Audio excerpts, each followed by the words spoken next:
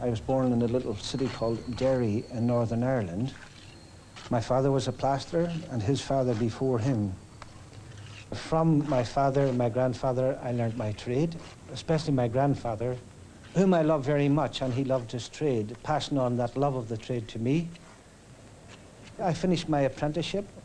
My grandfather said, well, son, he said, you're now going to compete against older and wiser men in this trade in the city. So I would say that you travel across the world, learn more about your trade, come back to your homeland if you like, but travel, see more, learn more, and the best of luck. Through the Depression, the building was allowed to run down for the lack of money. Then the maintenance then had to be carried out. There was a challenge there. It was very badly decayed. Hundreds of pigeons flying everywhere. Everything rotten, moss hanging from it, missing pieces. When you look at a job, you get a feeling in your fingers. It then becomes a challenge. You get the feeling right in the tips of your fingers that you want to do it, you want to accomplish it, and you want to start it. If the brickwork has deteriorated, we then have to knock down all the brickwork. The brickwork is rebuilt. From that brickwork, we then run our molds, laying laths top and bottom to hold our profile. We build on our sand and cement and run our molds, which in turn is our profile, along the sand and cement until we get an impression of what we want. We keep building that out with sand and cement, sometimes 3 coats of sand and cement, sometimes 4 coats. The finished job is a very, very light slurry of sand and cement, very, very soft. We'll then allow it to set a little bit, and we touch up any little odd spots with our little handmade floats. On one particular part of this building, we used anything up to, say, 3,000–4,000 bricks. As completely taking down a part of a building like a pediment, breaking it up again, restoring it completely to what it was. The boss coming on the scaffold and saying, well, how's progress? You can't see what I've done except that the job's completed and looks like the town hall used to be. All that being accomplished, and another person to say, well, what have you done? That's when I want to put my hands in my pockets and jump off the scaffolding. These tools we can't buy in a shop. Each wooden hand float takes about 3 to 4 hours to make. So we spend a weekend making 3 or 4 floats. Sometimes you dedicate a weekend to your tools, maybe once every 2 months.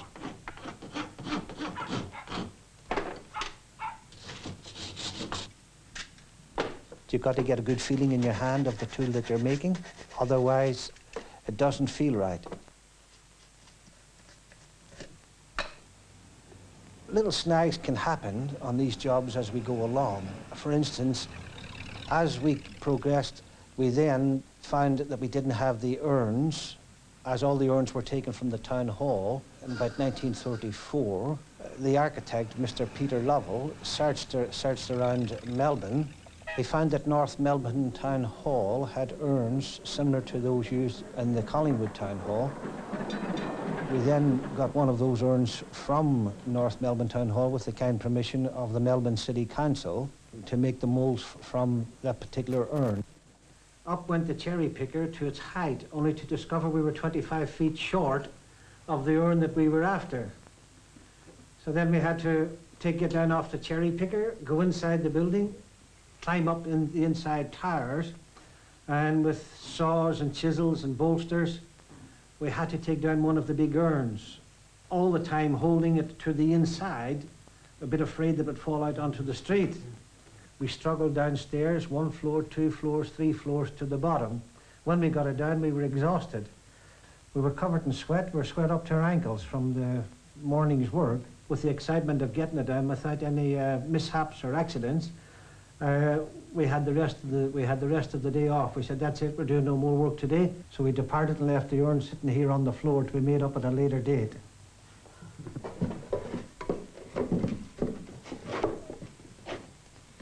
That is the actual mould which we made from the urn that was taken from North Melbourne Town Hall. The mould itself consists of 2 pieces. First, a latex rubber moulding on the inside, The outside consists of hemp and plaster, which holds the latex together and stops it spreading. The school near here is the Collingwood Technical School, which has a plastering class. The boys from that school come here every month or so. The boys talk about plastering, talk about making molds. Then I give a little talk to the boys before they go about dedicating themselves to the trade, to take pride in what they're doing, to love what they're doing, and every day to make their job just that little bit better than the day before.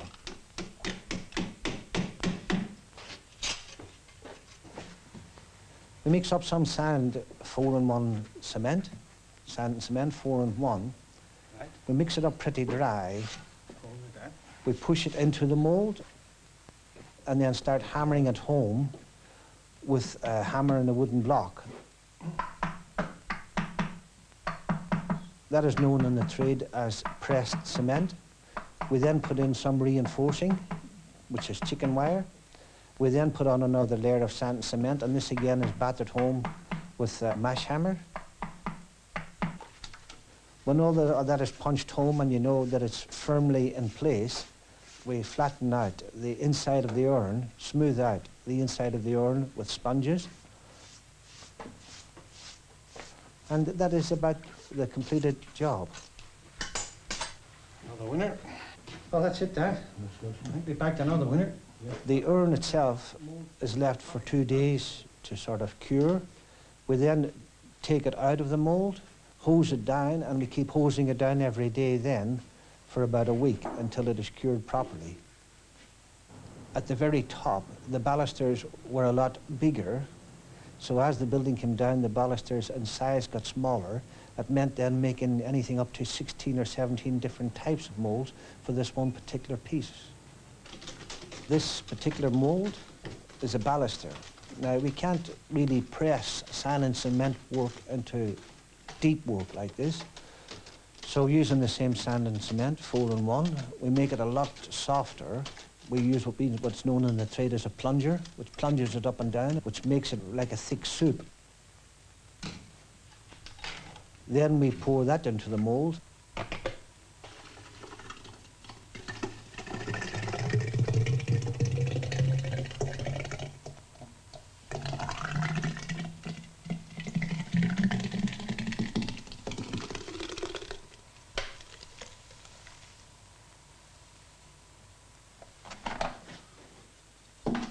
And then we prod it to take out the air bubbles.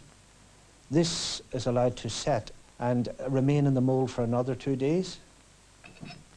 Sometimes you take a piece of work off an old building, you put it on your bench. You think about it, how you're going to break it down, how you're going to cast it, how you're going to rerun.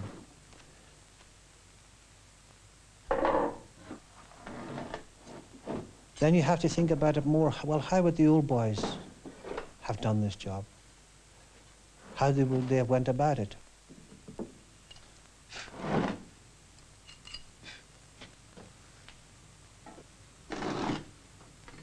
The ornamental decorative work was deteriorated. We had to take that down onto the benches, remodel them, take moulds from those particular pieces and recast some of the ornamental work, such as the balloons, the balusters, the floral pieces. Some pieces was up to 6 and 7 different types of moulds to be made from them.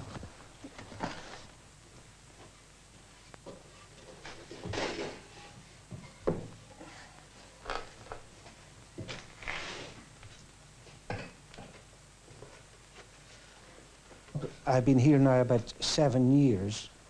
It took about 3 months to tee up the materials, to recast some of the mould before we started, some of the lead work, and then 6 years straight on the scaffold every day, on the benches every day up and down.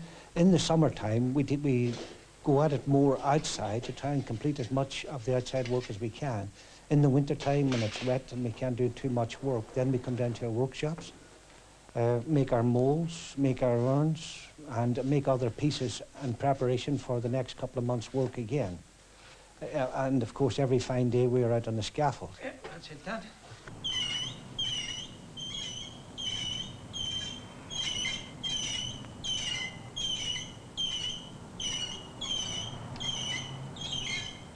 I think myself there is about another year's work, or year and a half, work on the job. I've passed on some of my trade to some of the younger lads here, there's some of my younger boys here. I hope they follow in my footsteps.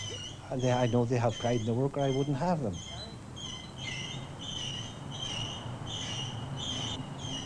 Just pull it clear of that ledger, Gary. Pull it clear of the ledger. What I like mostly about my work is the satisfaction of making and creating something that'll be there a long time from now. To pass by on a bus or a train and look at a particular city building or look at a college and say, well, I've worked on that job and I liked working on that job and I had good mates on that job. That in itself, to me, is satisfaction. Can you see it? Yeah.